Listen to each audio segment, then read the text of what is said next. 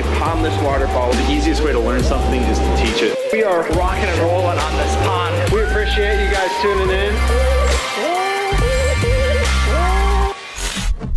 What is up, everybody? Welcome back. Chris from Team Aquascape, myself and the gang are going to be installing a small pond kit with all the bells and whistles to create the ultimate backyard paradise here inside of our retail store. You ready for this? Let's go.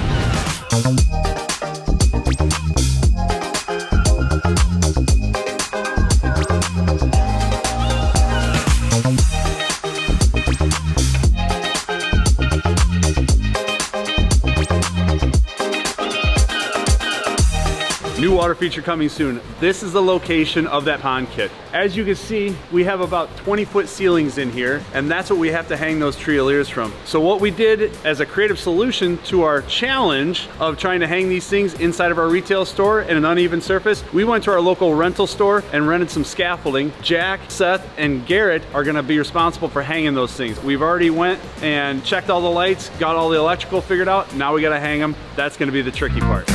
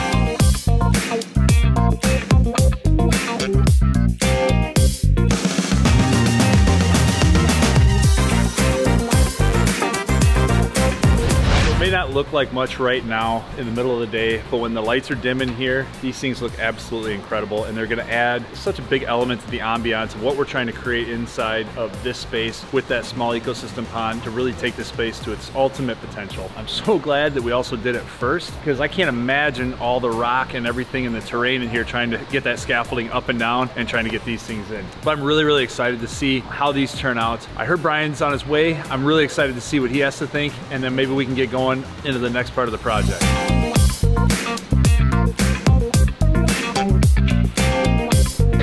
Jeez, I haven't even gotten in the building yet. You build a couple ponds for some celebrities, do a consultation overseas, and you got the paparazzi on me. Like, what the heck? What's going on? Oh, I know what you're doing. You want me to see? Oh, say no more. That's awesome. That is cool. I don't know if you guys see what I see, but that is awesome. Those are things we call trialiers. They were designed for Navy Pier Flower and Garden Show, and we never got the opportunity to use them. And Chris had the idea of hanging these things, and I was kind of hesitant because I didn't know how to do it, but he said he was gonna figure it out, and it looks like he figured it out. But this is 100% gonna be the coolest part of this project. Chris, that's pretty cool. You know what it screams? It screams flower and garden show. And what I think the two of us loved so much about the flower and garden show was that wow factor. Like, what the hell are those? And we would do like, what the hell is that around this corner and that corner? And so that's kind of the vibe we want for this whole space. Typical science said, what the hell? Yeah, what the hell? Come the hell this way. Those are super cool. It was so nice to have them already pre-built. Like the idea was already there, but some of the head scratching moments were, how the hell are we going to get them up there? You know, that's why I was like, let's just do a pergola, but I love the idea of reclaiming these things, reusing them, and what a better place to put them than our retail store. It is cool. It's like a whimsical add-on to something that... It's crazy, you know what? Because they look, like when you're down here, they look super high, and it takes away from the intimate feel that you want to, but when I see you standing next to them and they're basically touching your head, right here. I mean, you tower over me, so it's a little different for you.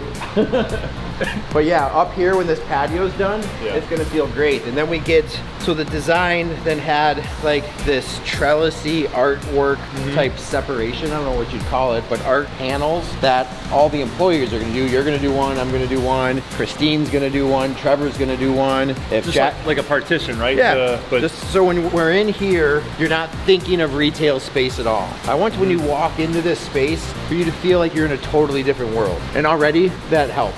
Getting there. These art pieces will be super cool if we sell those. Like if Christine can sell some of her outdoor koi paintings that she's gonna do. Yeah. Like how much cooler is that? And then when you look this way, we need to really block off that section over there. And block off, you know, the shipping crates, turtle, Woody's enclosure over there. So I think with the waterfall sitting on this side, over here, the berm work, and then some height, like I really think we're gonna need trees like the size of some of those over there to help enclose this space with a bunch of thick plantings over there, you know, another big full tree over here. Like I would love to do those Norfolk pines. I don't think they're gonna survive that far away from the window. So we'll have to talk with Holly from Indoor Plants and see what she's got that can fill that whole area. You'll barely, then the pond will kind of sit in this area, and with all this height, the art partitions back there, the tall trees, the berm, the waterfall over in there, it'll make this pond feel incredibly large because it's going to be a lot shoved into this space, and then just enough seating. So right in here we'd have this patio with like 2 chairs looking at the pond just like we would for anybody else's design. And so when you sit down in here, it feels like you're in a backyard, not an office building. Oh, I'm so excited. I'm glad we got these up now rather than trying to do it after the fact with the patio here and like the pond scaffolding. And you know, like built it all up to 16 feet or whatever. So do we own scaffolding now? No, we rented. Oh, we rented. That's really cool. Yeah, I love it. To put them up after the fact would not have been possible then. So what are you thinking then for patio? I don't know, 8 by 8 foot area. Just enough for the 2 chairs? And then maybe like just for some spillover, you know, so it didn't feel super claustrophobic. I'd love it to have, like if we could find those old Chicago street bricks, like give it this really aged We look. may not be able to do like the authentic Chicago ones, but we've got those Unilock pavers, the Copthorne ones, the Copthorne, that look like old school clay pavers. Could use those. I think we've got enough square footage. We could probably talk to Joel from Illinois Brick too. Yeah. He has actual clay pavers that they manufacture over there. And see what they have. But I'd love to give it, instead of like a super clean like that look, I want to give it a kind of this like distressed older look. Like this has been here for 50 years, not something we just built. And then we're obviously gonna have to create a staircase to get up in here. And are you thinking somewhere, the layout somewhere in here, shifting it one way or the other? I come this way because we got to get as far away from the countertop as possible. So like I think of the natural traffic. So as somebody, their eyes are going to be drawn to those. I almost don't want them to see. Like so those partitions really have to block the patio. The staircase leads to something where they don't know exactly where the staircase leads to. So I think it needs to come from like over here a little bit more. So we can get either another partition here really blocking the pond and only showing the pathway up to a section of the patio, right? And then behind the other partitions would hide the rest of the patio. I like that mystery that it creates. Yeah, even on a small space like this, we can create mystery, which is gonna be nice. So yeah, I would come off this a little bit so there's never a challenge with them using that space for whatever they use it for. That's good that you're considering that, you know, that natural flow of traffic. and not pushing it one way or the other. I think what's gonna make this pond is some of the whimsical stuff. I know Jack Bazinski was even talking about adding a spillway bowl into the edge of the patio. Yep. And dropping it in, maybe over there is just like an add-on to the pond. But I think what's really gonna take it to the next level is the plant material. Yeah. Like it's gonna make or break the whole thing. So I gotta get on the phone with Holly and see what our options are. I have no idea. Well, while you're doing that, what do you think the next step should be then? 100% this staircase? As much as I would love to just jump in there and start building the pond, I think if we do the pond first, it's gonna limit us to the creativity and the footprint of the patio. I would almost, because the staircase, the way we do stairs is such an organic process. Sure. Yep. If it was just, you know, escalator stairs, we could say, okay, we can measure and it's gonna take up this much space. But we like to use those natural kind of free-formed stairs and carve boulders into the brick on either side to kind of flank the stairs. And those will have to twist this way, but we won't know if that's gonna end up here or back here. 2 more feet or something. Right? Sure. Yep. So I would start with the stairs. Once the stairs are built, then we can at least mark out the patio space, know exactly where that patio is gonna sit, and then where those partitions are gonna sit. Then we can come and do the pond, because we're gonna have to do the pond and throw all the soil up over there and everything else. I also want to do a couple different things with the plants. Like some of our big plants, over time, we've had to take them out and put in separate containers underneath them to help lock in some moisture a little bit better. So I want to make sure we do all that stuff for the plant material so they have an easier time watering them. Sure. Dude, I'm so excited. Even cooler, this was Greg's idea, right? He really wanted to create this kind of, what's the word he used? Narnaic? Narnia-ish. He said Narnia, you said Narnaic. Yep. Which doesn't make any sense, but, no, but I love it. Yeah, it's a new word. Webster will definitely acknowledge it. Webster, are you there? Narnaic. Narnaic. Narnaic. I can't wait for him to come see this, because the last time he saw it was the last time I saw it, and that's when there was 2 ponds here, and it's almost hard for me to remember like exactly what it looked like. There was a berm over there. That berm shared 2 waterfalls, a waterfall falling into this pond and a waterfall falling into the other pond. And we're basically gonna build almost the exact same size pond, but make it look 1,000 times better. Yeah, excited. Me too. Well, I think next step is rip this out, kind of line up where you want those stairs. Yep. It's probably frame rock first, then swing your stairs in, and then figure out how these bricks come in. Okay, so we are getting ready to start the steps going into our ultimate 8x11 backyard pond. We just talked about kind of how we were gonna lay out the steps as they come in. We weren't going to get too close to this boulder here. We're actually gonna shift the entrance from maybe here to there coming in, so that you kind of step up, it turns, and then leads you up to the upper patio, which will sit up in this area here. Waterfall back over there, pond coming right up next to the patio, a ton of plants over here. So what we're gonna do is go ahead and protect the floor like we normally do in here, lay some mats down, and then I want to go ahead and start tearing into this wall after we get the sand peeled back, of course. So we'll get the site prepped and then start moving the sand back, and then we'll dig into breaking open this wall here, and then we will sit our signature boulders that will frame out the steps and give them that direction going up to the patio as well. So that'll be a really fun process. Love it when we can do steps, because we do it so much differently than so many people that we see out there. They do kind of the concentric staircase. We really want to create that movement, and using some of those frame rocks, as we call them, to really dictate which way the next step is going to go. Floor protection's down. Now it's time to start moving this sand. We're just gonna throw it up over into there, and then we'll break apart this wall.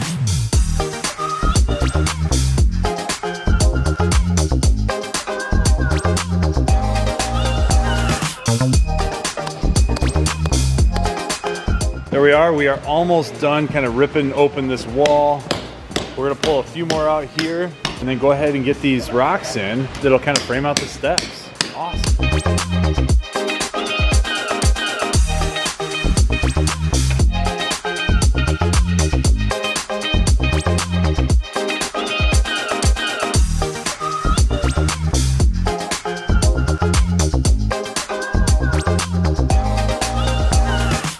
Nice.